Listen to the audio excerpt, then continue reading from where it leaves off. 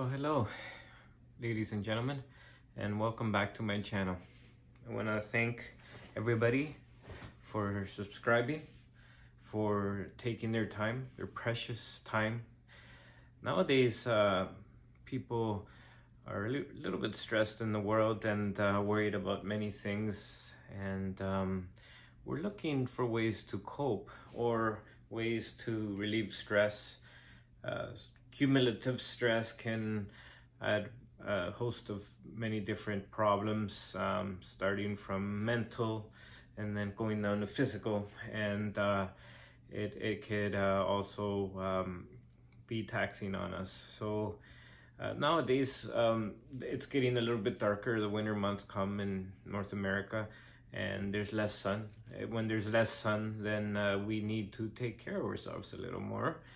We need a little bit more vitamin D, and we need a little bit more light. So sometimes people develop things like seasonal affective disorder, and they feel a little bit sad. That's why it's called seasonal affective disorder. However, there's other things that can help. So nowadays also we can focus on not just on our eating habits and resting and exercise, but we can also find fragrances to enjoy, and these are comfort fragrances. And I've decided to review today a wonderful fragrance, and it's very hyped in the community. And I personally myself purchased Baccarat Rouge 540, the Parfum version, and it was beautiful. And unfortunately I didn't keep it, and people will say it was likened to cotton candy, and that's what they kind of focus on. They really focus on cotton candy and other woody notes. Since it's another Parfum version, it's going to rise from the skin, and it's going to penetrate the receptors of the nose, and you will be able to smell it very quickly. And it is very, the projection and the sillage is very good on it. Today's review though is Baccarat Rouge 540, the extract version. And so I just wanted to talk about that and maybe make a small comparison between the two. So Baccarat Rouge 540 is by Maison Francis Kurkdjian. I hope I'm saying that right. I apologize if I didn't. And it's an amber floral fragrance for men and women, and it was launched in 2017. The nose behind this was Mr. Kurkdjian. Top notes are bitter almond and saffron. Middle notes are Egyptian jasmine and cedar, and the base notes are ambergris, woody notes, and musk. So, being that, I'll get to the point. I'll show you the fragrance, and then we can ask ourselves, what does it smell like? What does it smell like? Because this fragrance is not cheap.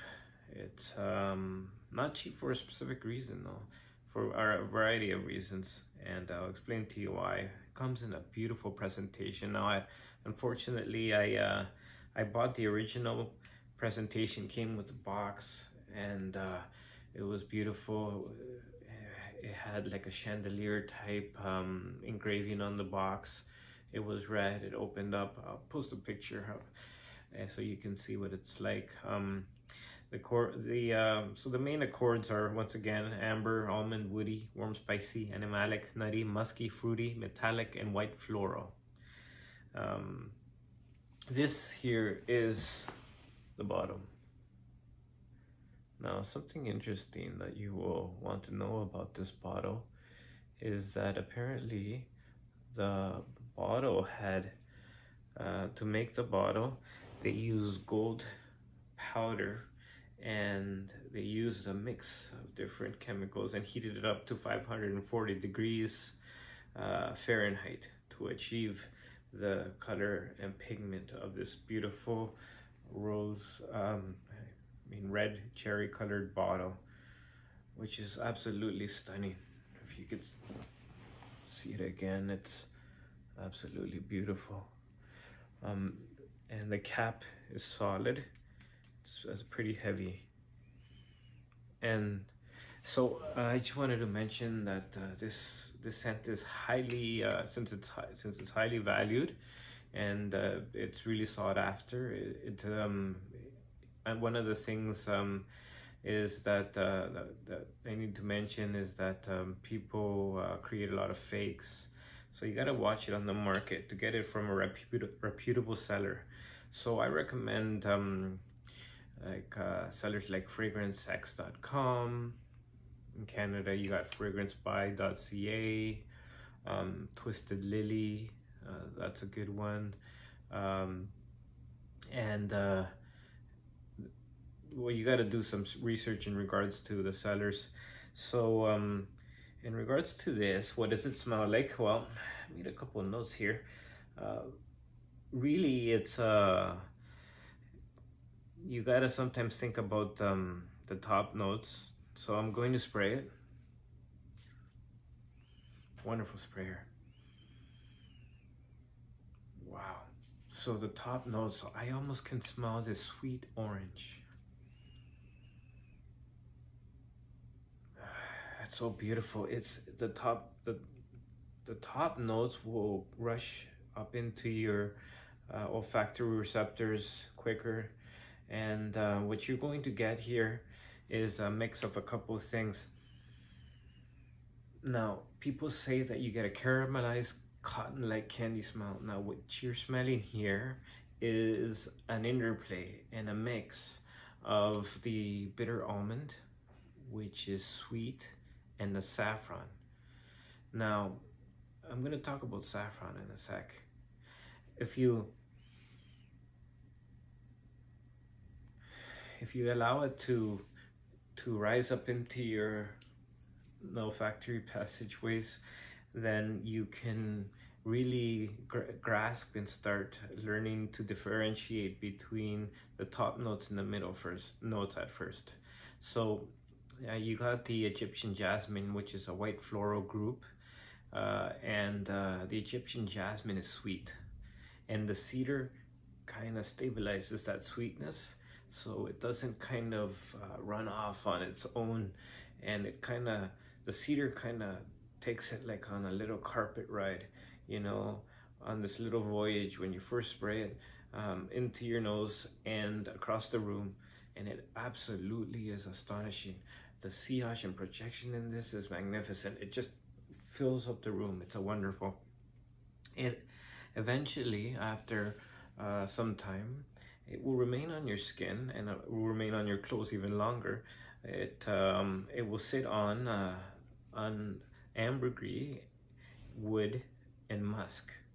It's kind of like sitting on a very, very, very stable, a very stable canoe that's going down a river, and bringing these other notes to you, and also adding a balance between all of them. So it's quite wonderful. So yeah, this is absolutely magnificent, and this is why people are creating fakes. So regarding this and the mixture of different notes, it's kind of like the receptors in your eyes. Well, you have red, blue, and green, and those are the main receptors in the eyes. We don't have all the other colors that we see in the world is a different spectrum, and we don't have those main receptors in our eyes. The main receptors we have are red, blue, and green, and those receptors can see all other colors by allowing them to mix and creating an experience in our minds. So that's what olfactory perception is like. However, you might want to know something quite interesting that I learned. I do read neuroscience books, and there's a condition called synesthesia. And sometimes people, when they see numbers, they see colors. Sometimes people, when they smell certain things, they can feel a texture. Sometimes people, when they taste something, they can see a color. So this is a mixture of the senses. What's happening is that the brain maps are merging together and creating an experience that's somewhat out of the norm. Some people have it stronger than others. So this is why some people are seeing cotton candy when they smell Baccarat rouge. However, it's far from just cotton candy. This right here has ambergris, which is one of the most costly ingredients in the world. Also, saffron is very, very costly. So in regards to these notes, I wanted to kind of break down some information in regards to what saffron is and what ambergris is, because of the high value of it. The Egyptian jasmine, that's white florals, it's sweet. Don't have too much information on that. The cedar is pretty basic, but in regards to jasmine, one of the things that it does is that it improves self-esteem, can be used as an anti-stress and relaxing, eliminates fatigue, muscle tension, and enhances sensuality even. For the metaphysical and healing properties of Egyptian jasmine, hence include creativity, anti-stress, relaxing, fatigue, muscle tension, and once again, sensuality. In regards to saffron, though, it smells very strong. The saffron is used to mimic leather. It has a soft, earthy hay-like, reminding slightly, some people say, of rubber, but I don't get that too much. Scent comes from chemical compounds of picrochrocin and safranal. Now, saffron is often added to perfumes to support leather, like I said, and it is added to perfumery, to cooking, and it turns bright yellow when it's added to cooking. You might think about the dish, the Spanish dish paella, that has saffron. And people know paella, but they related to this ingredient saffron and how costly it is. So when you add a touch of this to perfume, it gives a bittersweet, leathery, intimate quality, a bit earthy and soft. And the pleasurable aspects of it are a honey hay-like type smell. So the prices of these spices are very costly, and it's known as red gold. It's interesting. Oud is referred to as the crown jewel, and it's referred to as the liquid gold. Saffron is referred to as red gold. It's one of the most ancient perfume ingredients, and it originated in ancient Egypt, Greece, and Rome. But I do believe in ancient Egypt, with all those Egyptian queens walking around, that they had something to do with it. The ever extravagant Romans even strewed it over the floors of public places to scent the air of special occasions. Saffron was also used in scent baths, houses, and temples. While in medicine it was narcotic. So now I wanted to talk a little bit about ambergris. And ambergris is formed in the secretions of the bile duct in the intestines of some sperm whales. It can be found floating on the sea and washed up in the coastlines. It is sometimes found in abdomens of dead sperm whales. Because of the beaks of giant squids have been discovered within lumps of ambergris, scientists have theorized that the substance is produced by the whale's gastrointestinal tract to ease the passage of hard, sharp objects that it may have eaten. Ambergris is passed in the fecal matter, and it is speculated that sometimes if it's too large that it can vomit it out, but this is only speculation. Ambergris takes years to form, and it is called floating gold.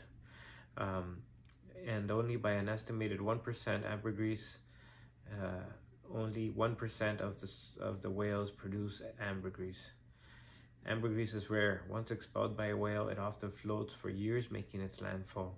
The slim chances of finding ambergris and the legal ambiguity involved led perfume makers away from ambergris and led chemists on a quest to find viable alternatives. So this is where ambroxan comes into play. Chemists, they develop this chemical composition that mimics the smell of ambergris. Ambergris is found primarily in the Atlantic Ocean and on the coast of South Africa, Brazil, Madagascar, and the East Indies, the Maldives, China, Japan, India, Australia, New Zealand, and the Molucca Islands. So ambergris is a solid, waxy, flammable substance of dull grayish or blackish color produced in the digestive system of sperm whales and has a marine fecal odor, and actually it acquires a sweet, earthy scent as it ages, and is commonly likened to the fragrance of rupyl alcohol with the vaporous chemical astringency, it says here. It says it's been highly valued by perfume makers and they use it as a fixative. That allows the scent to endure much longer, although it has been mostly replaced by the ambroxide. Dogs are attracted to the smell of ambergris and are sometimes used by ambergris searchers. That's something interesting. Now, in regards to ambergris, I just wanted to share something in regards to the legality, which is quite sad, but we all need to understand the ethical standards and what's going on in the world. It says ambergris from the 18th to the 19th century, the whaling industry prospered. By some reports, nearly 50,000 whales, including sperm whales, were killed each year. Throughout the 1800s, millions of whales were killed for their whalebone, and ambergris to fuel profits. They soon became endangered as a species as a result, due to studies showing that the whale populations were being threatened. The International Whaling Commission instituted a moratorium on commercial whaling in 1982. Although ambergris is not harvested from whales, many countries also ban the trade of ambergris as part of the more general ban of the hunting and exploitation of whales. Urine, feces, and ambergris that have been naturally excreted by sperm whales are waste products, not considered parts or derivatives of a site species, and are therefore not covered by the provision of the convention. So this is one of the things that we need to consider, is that how are these companies using this valuable resource? How do they attain it? And really, how much of it do we get in our fragrances? And is it really worth the cost, right? But that's all personal decisions in regards to how we make it spend our money. This is absolutely beautiful though. I rate this a 10 out of 10. It's one of the most complimented fragrances I've ever had. Absolutely beautiful. Everybody that's come into contact with this has loved this. For some reason, some of the ladies in my family like the EDP version. It's possibly because when you first spray this, you get a little bit of that pepper note at first. And sometimes in regards to these types of things, I wanted to mention that everybody has a subjective thought processes in regard to how to perceive these fragrances. The conscience is likened to a flashlight in the darkness. If you light a flashlight in the darkness and you illuminate the area in which you are looking for something, then that will be what is perceived, and that it will be heightened in the senses and also in the conscious mind. Whatever your mind attaches to it, whether it's an experience, an image, or any other thing, even music, is all attached to the experience, and all will be heightened. So in regards to what other people experiences, take it for a grain of salt. try it out yourself. Buy a decant because this one here is especially expensive and it is not cheap. I paid 550 Canadian retail price. So this is an extract of perfume, so it's highly concentrated and it is much potent than the EDP in my opinion, and I smell it all day, and I do not go anosmic to it. Some people say they do, and it could be possibly because of the high amount of natural ingredients here that may sit close to the skin on their skin. So you got the temperature, the chemical composition of your skin and the oils interacting with it. You got your olfactory receptors and the perception, all creating an experience. So as how you are going to see and like and enjoy the smell. So that's my review today on Baccarat Rouge 540, ladies and gentlemen, and I appreciate you very much, and thank you for having me, and goodbye.